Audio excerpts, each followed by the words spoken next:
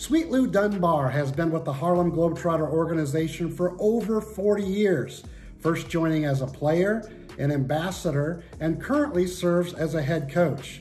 In 2019, Dunbar became only the 8th person ever to have his jersey retired by the Harlem Globetrotters.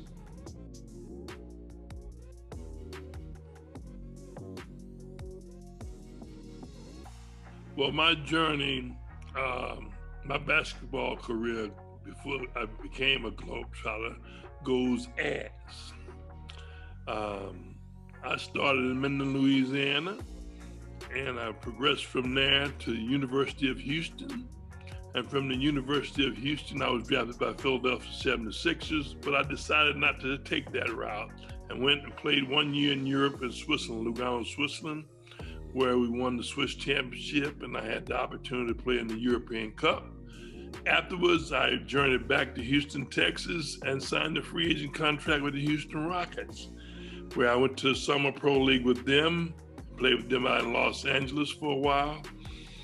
And some people from the Globetrotters saw me playing in the Summer Pro League and invited me to the Harlem Globetrotters training camp.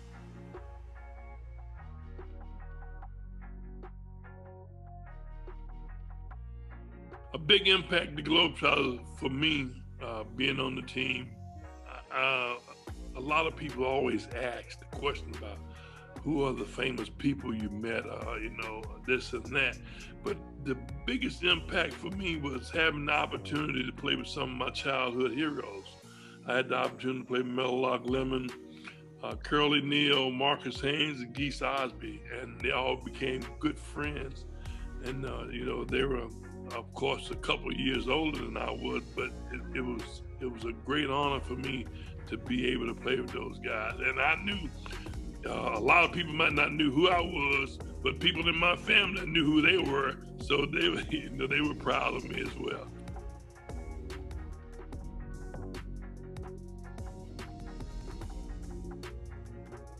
Well, I think the Globetrotters have contributed to the Black history tremendously because of all the sacrifices the guys, my predecessors, had to go through. When the racial thing in the South, when they had to play for different audiences, they had to play for a white audience, and then they had to play for a Black audience.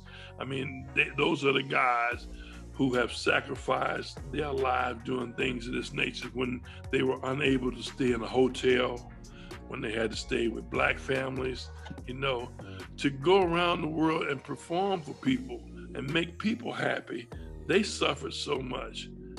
So they're a big part of this Black History Month.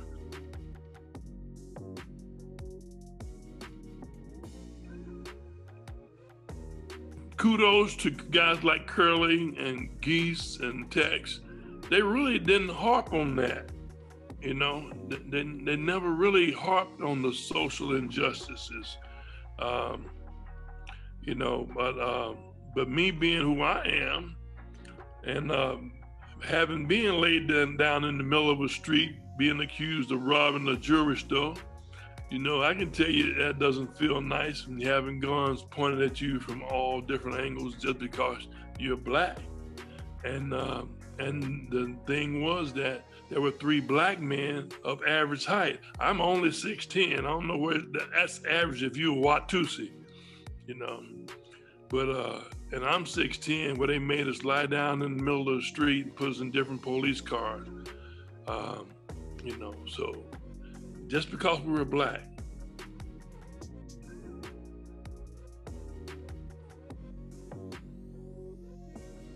It's actually an honor and a privilege to be able to say that I played with the Harlem Globetrotters for X amount of years, 24 years, and I've coached the team, the organization, because I think the organization itself has done so much, not just for the Black community, but just for the United States in general, being the ambassadors of goodwill.